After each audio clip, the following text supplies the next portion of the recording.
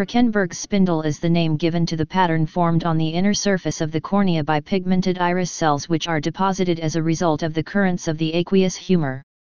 The sign was described in 1899 by Friedrich Ernst Krukenberg, 1871–1946, who was a German pathologist specializing in ophthalmology.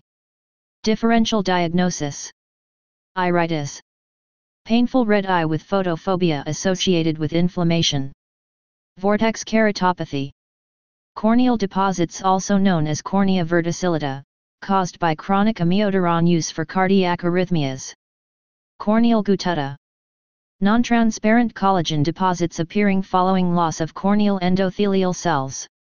Please subscribe and thanks for watching.